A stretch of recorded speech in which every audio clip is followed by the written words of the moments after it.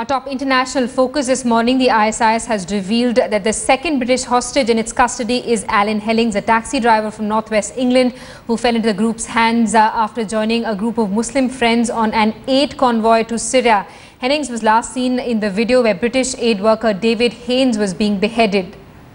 The ISIS has threatened to behead Hennnings as well if the United Kingdoms continue to support the fight against the Islamic State. Hennings's family also released a photograph showing him working at a refugee camp on the Syrian-Turkish border. David Haines is the third man to be beheaded after two Americans. British Prime Minister David Cameron condemned Haines's beheading and said that the killers will be brought to justice.